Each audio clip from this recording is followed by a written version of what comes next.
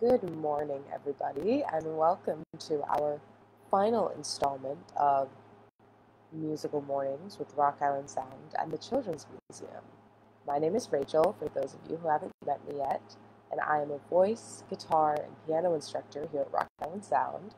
And for the past 6 weeks, we've been doing these musical mornings. All of our instructors have been talking about different topics, and I was doing a history of American popular music, and then on Tuesday I shifted it to a brief history of the beginning of American musical theater. And today, for our final stream, I'm going to be finishing up the history of American musical theater with some more modern influential figures and a discussion of some more modern shows.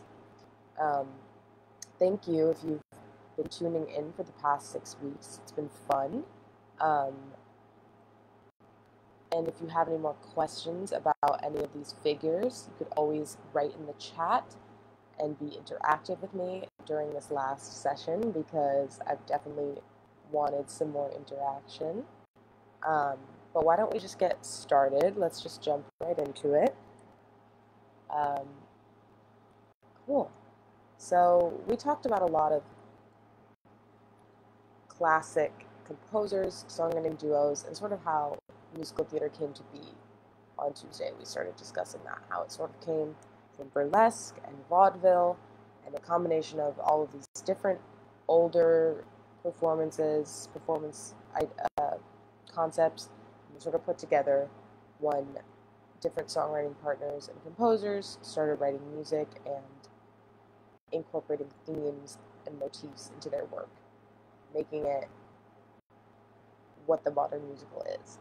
So, we talked about a lot of people last time, but this time we're going to start by talking about another songwriting duo, composing duo, and that's Kander and Ebb.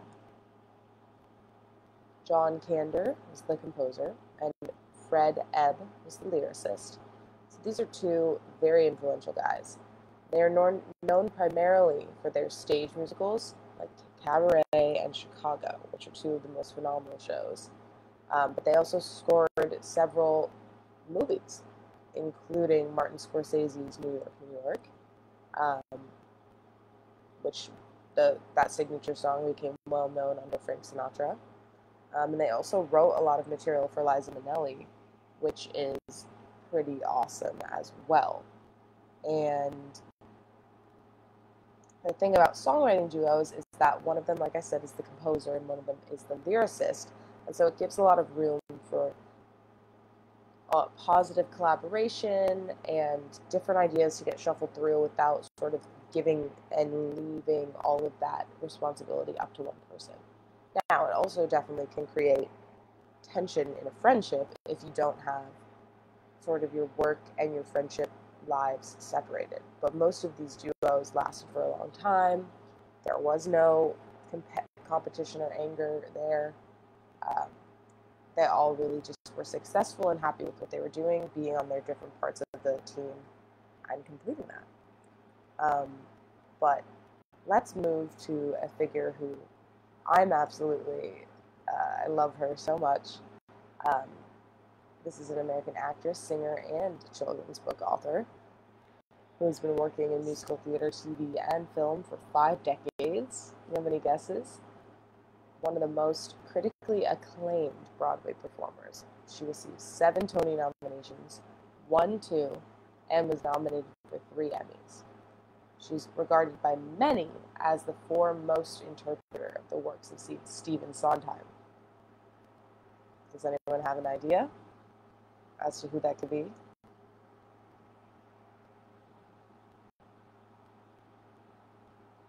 Well, I will tell you.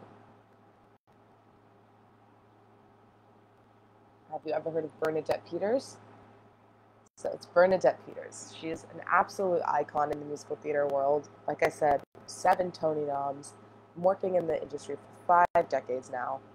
And a lot of people, regard her as the best interpreter of Stephen Sondheim's works.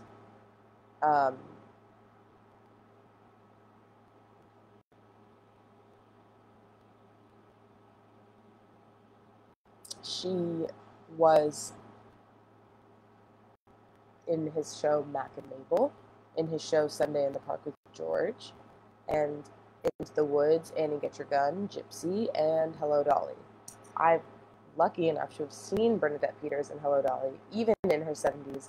She's absolutely still there, so talented, can totally own the stage, and it's such a phenomenal show that takes you back to the early 1910s, back to where we started with our history. But Hello Dolly really focuses on that time period. And it takes place in Westchester as well, which is really, really fun. So, another composer and lyricist that I want to discuss, this is a one person and not a songwriting duo, would be William Finn. So, his first show that he wrote was the musical Falsettos, and this received the 1992 Tony Award for Best Original Score. And the thing about William Finn is that he's a heavily autobiographical writer. And so what does that mean? He's always writing his own lyrics, taking stories from his own life, and really really focusing on his own experiences and just incorporating those into the plot with different characters, but really staying true to himself and the things that have happened in his life. So his topics included being Jewish, being gay, and different things in contemporary America, as well as family, belonging, sickness, which is pretty topical right now. But most famously, William Finn wrote the music and the lyrics for the 25th annual Putnam County Spelling Bee, which is a very well-known show. It's a famous show that a lot of people really like. It's a good show to do in middle schools and high schools because it's a very reasonable cast and there's a good ratio of men and women. It's a really cool show. I highly recommend checking it out if you haven't seen it or listening to the soundtrack, at least.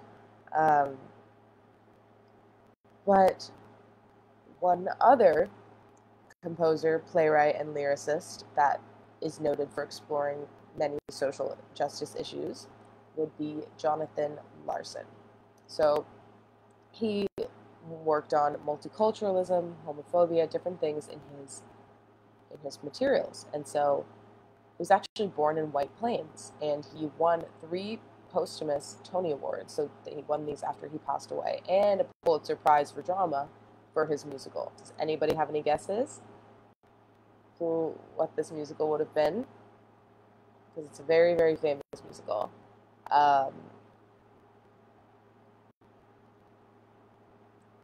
It's Rent. It's Rent. Rent is definitely not a show for kids, but it's always important to start learning about these issues at a young age. Definitely not the type of show you'd immediately watch, not the first show you'd show your son or daughter, but it's important to talk about what goes on in some of these shows and that they'll hopefully be able to watch them later on. So Jonathan Larson wrote Rent, a lot of it from his own experiences, and he really, the show took off after he passed away. He didn't get to see it really reach the level of fame that it did, unfortunately. But before, he also was in the process of writing a rock opera retelling the story of George Orwell's 1984, and unfortunately he never finished that either. But that would have been very cool to see, I think, for a lot of us. We like the book 1984, almost feels like our current lives. So it would have been pretty interesting to see. But let's move on to a little bit of a happier topic, and that would be Ashman and Menken. Some of you might know composer Alan Menken. He was a highly successful one of the songwriting duo. They both were very successful, but Alan Menken, I think, is a little bit more well-known, and Howard Ashman, the lyricist. So they teamed up in 1982 to create the musical Little Shop of Horrors. Little shop of horrors, little shop of horrors. So Ashman directed it, and then they went on together to write the screenplay. And little did they know, but shortly after this, Disney found them. Disney discovered the partnership, So then they worked together in The Little Mermaid, Beauty and the Beast, and Aladdin. Those were all created by Ashman Menken. Sadly, Ashman passed away at 41 before Aladdin was even finished, but Menken continued to write for Disney, and still does. But unfortunately, the lyrical spark provided by Ashman was never fully equaled, but Menken kept up the amazing work, and he held the legacy for a long time, which I think is really impressive, especially when you lose your songwriting partner in the midst of writing something. It's not the easiest thing to deal with. Another very famous songwriting partner would be Ahrens and Flaherty.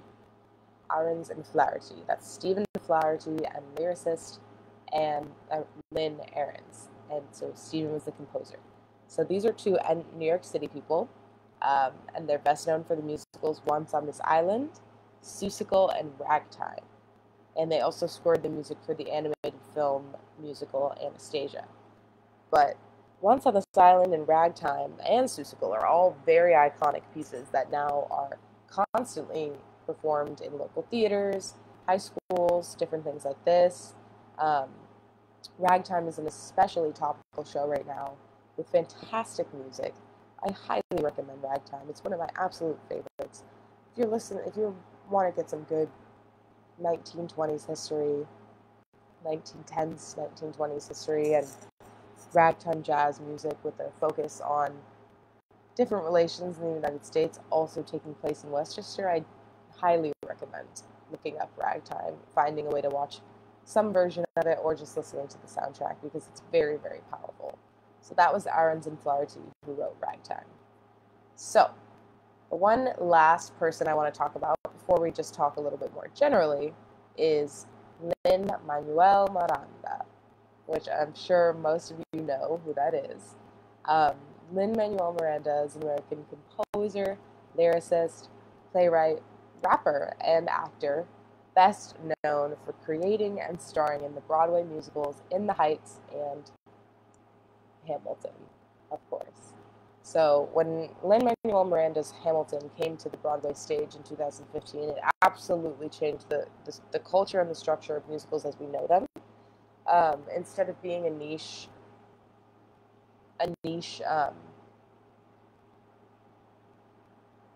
thing that only New York elites could take part in, Hamilton created a cultural phenomenon, and that was it had been seen before, but not in the modern scale that it was seen with Hamilton. And he got 3 Tony Awards, 3 Grammys, and he's also gotten a Pulitzer Prize. And he's definitely most celebrated for writing the book, music, and lyrics to Hamilton. It's been acclaimed as a pop culture phenomenon since its Broadway premiere in August 2015. But he also co-wrote songs for Moana. He starred in the upcoming he starred in what was a pretty recent Mary Poppins Returns. And he's still doing a lot of work. The Hamilton show just got posted to Disney Plus. He's definitely still working on more material that we're all very excited to see.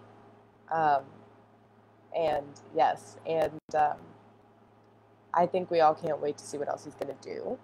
But for now, that's actually the end of our influential figures. This is basically going to be the end of our last musical morning session. I just want to wrap up by talking about how musical theater evolved. On Tuesday, we talked about, the 30s to the 60s, essentially. The 20s to the 60s. And this week, we're sort of talking about the 60s onward. And how did it evolve? So at the beginning, there wasn't that much for people to focus their musicals on. They only knew a certain amount of things. And that's why Oklahoma and different shows at the beginning were all sort of focused around the same lifestyle. On a farm, love interest, coming of age, and yet still very on a farm in the country with no clear, not a lot of fully realized supporting characters and things like that. And as the decades go on further, there's obviously more history that is created that then can be written about in hindsight. But there was a sort of blast in really fleshing out all of the characters in the show, making sure that they all stood a purpose and not just having filler. In the early days, there was a lot of filler happening for quick laughs or, easy transitions. And that definitely still happens. But for the most part, there are a ton of supporting characters in shows nowadays that hold a very important purpose. And that wasn't super the case back at the beginning. What else has changed? As we talked about with Oklahoma being incredibly influential, that it was the sort of first show to utilize themes and motifs. That's just gotten even bigger and more prominent since the 40s when Oklahoma came to be. Shows nowadays teach an overarching lesson. They keep this theme constantly referenced. And it is all about learning something and taking something away and leaving the theater thinking, oh, I'm not fully sure of everything that happened or why it happened. I know what happened, but I have to think more about it. And I think that's the most powerful thing that musical theater has done now, is that it leaves you really, really thinking, versus in the beginning, in the older days, it definitely made you think, but not to the same extent. And now we have a lot more writers and teams that go into creating some of these shows to make them as thought-provoking and controversial or exciting and worthy of discussing after you leave the theater as it's ever been before.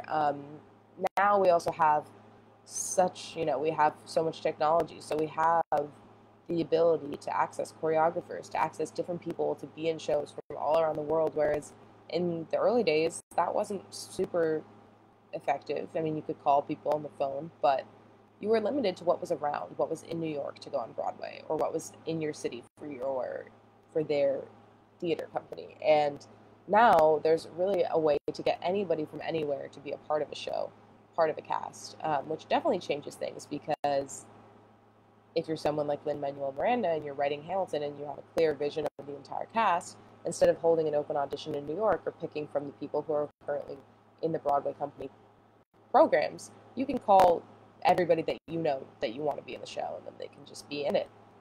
So there's a lot of technical differences like that as well. What else is different? The amount of profit margin is different, but the budgets that these shows have now to create fantastic sets, to make these entire stories come to life in ways we never thought possible. Now, that's definitely something that's different. They did not have the funds nor the budget to put on a show with an extensive, insane, moving pieces set, but now they do.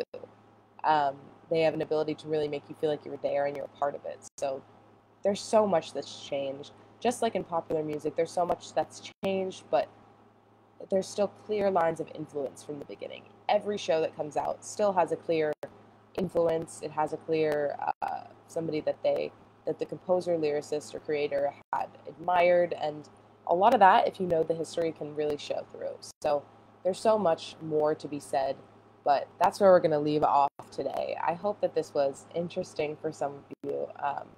Remember that if you'd like to sign up for a voice, guitar, piano lesson with me at Rock Island Sound, you can. I'm available on many days, most days. I've had a really good time these past 6 weeks doing these streams. You can always rewatch them if you want to hear about the history of any decade in popular music. So make sure to check that all out, and have a wonderful Friday, everybody. Bye!